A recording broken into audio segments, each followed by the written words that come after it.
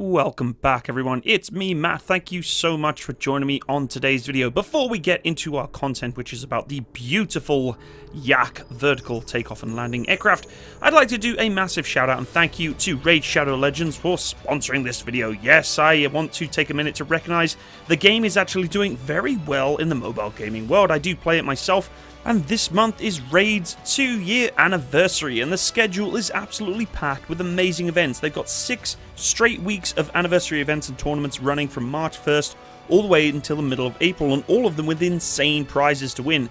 They're launching their very first ever clan-to-clan versus tournament, giving players a chance to completely directly go against one another to see who comes out on top.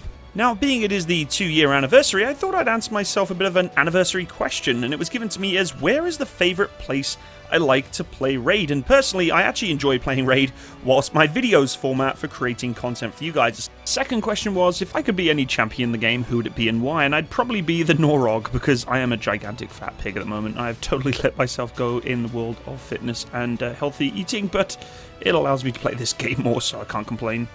If you want to get a head start in Raid, you have to click in the description box below or go to my code that will give you a free epic champion known as Jotun, who is amazing for the Doom Tower, by the way.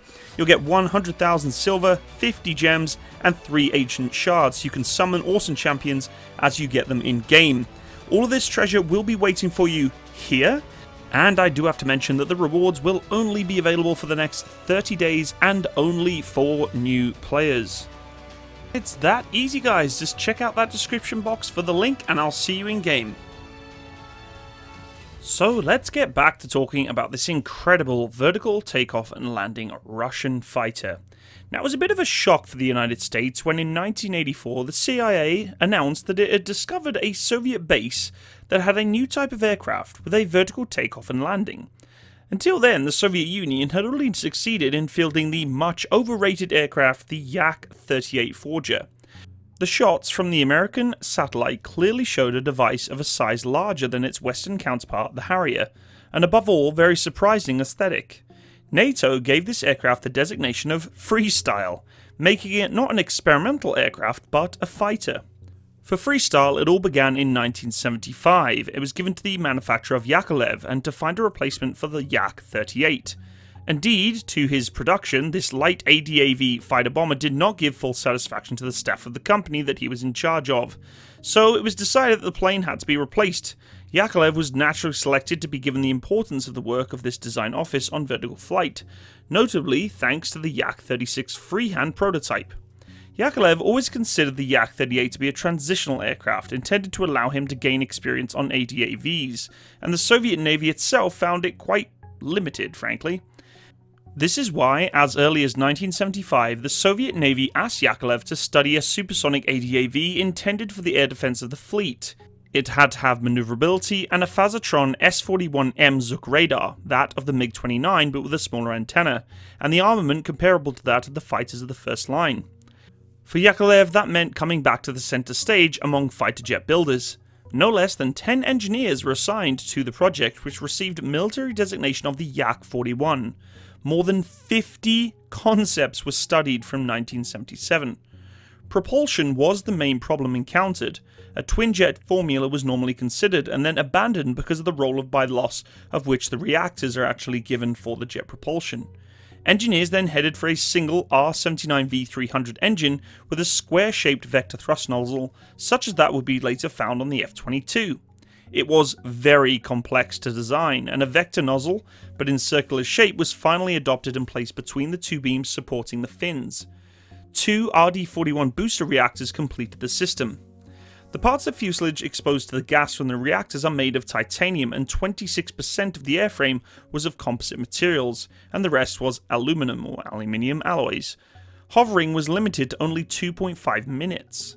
The Yak-41M was intended designation for a possible series of multiple upgrades. It would have been equipped with the Apex and improvements especially in avionics. It would have been more versatile with anti-ship and anti-ground attack capability than the original Yak-41, and its development was decided in 1985. Prototypes were built on this basis. The Yak-41M was to receive a heads-up display coupled to a helmet sight, as on the MiG-29.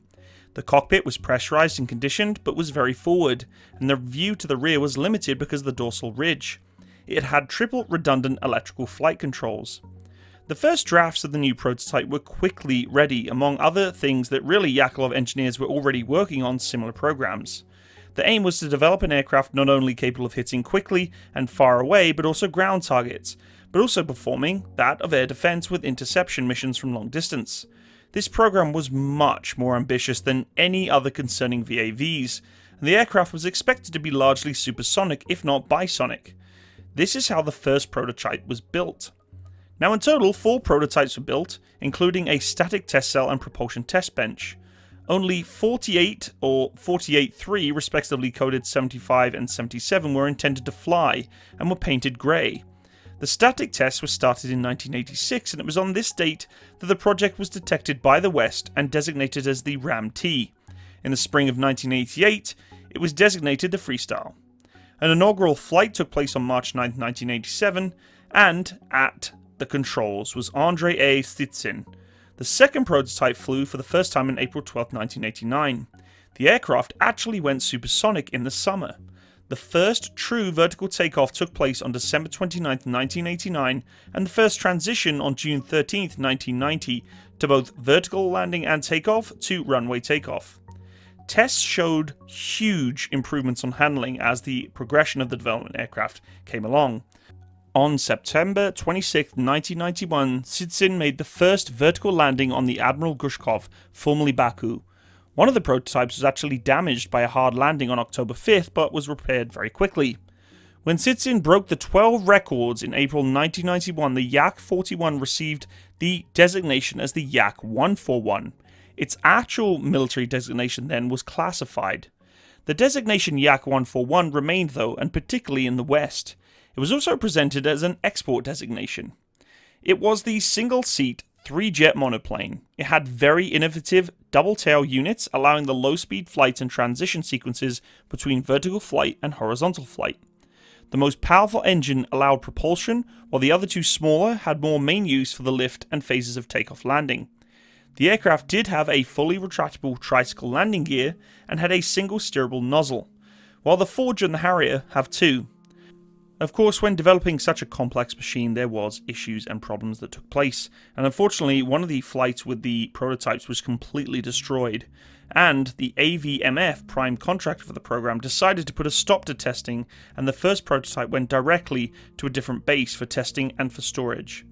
This early retirement started for several months until September 1992, when the manufacturer decided to present the aircraft in flight at the Farnborough Air Show in Great Britain.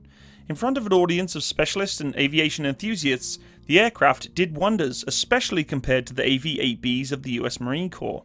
But this demonstration only had a temporary effect on the life of the machine.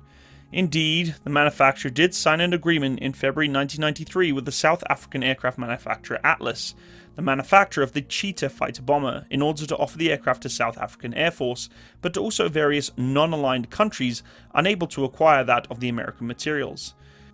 Unfortunately for this aircraft though, once Koya and Mikoyan-Gurevich gave up their MiG-29 and Su-27s in naval versions respectively, this aircraft was doomed.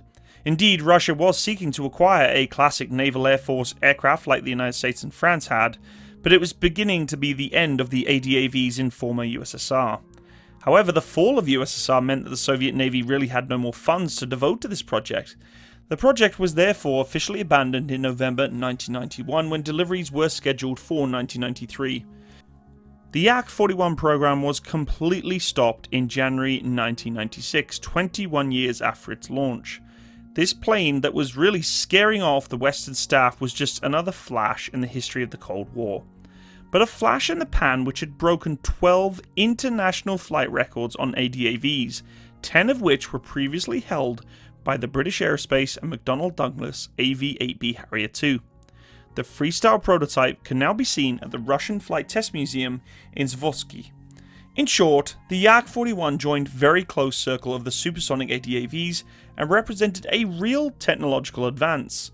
But the fall of the USSR and a lack of funds decided otherwise. It was confronted with the appearance of the naval versions of the Su-27 and MiG-29 and Su-25 and therefore doomed. its export attempts were obviously limited, if at all. In addition, it certainly served Lockheed Martin the inspiration for its future F-35. So there you have it, folks. The rather incredible Yak-41 and 141 program, which, just like many things during the time of the Cold War, was given a lot of money, a lot of time, dedication, and engineering marvel to only be dropped at the heels because of, well, a multitude of things. But an incredible aircraft, and, you know, not without its faults. When you're developing something that's supposed to take off from the ground and go vertically up in the time of days that they were doing it, it's a huge feat and an engineering and aviation marvel in the grand scheme of things, especially with breaking so many records. And we all know of the Harrier jump jet and how important it is, but in terms of Russia's capability, they had a very good go at it. Now, hats off to the engineers and designers who actually went for producing this aircraft. I hope you enjoyed today's video. Please feel free to leave me a like, and feel free also to follow me on Patreon, or go to my PayPal site for those of you who have been supporting and donating towards my page. Thank you so much for doing so. I really do appreciate it. And once again, go check out the link in the description box below for any Raid Shadow Legends gameplay you want to get involved in. I hope to see you next time, and if you do want to be notified of any upcoming content in the future, click that little bell by the subscribe button. Catch you later, guys. Bye-bye.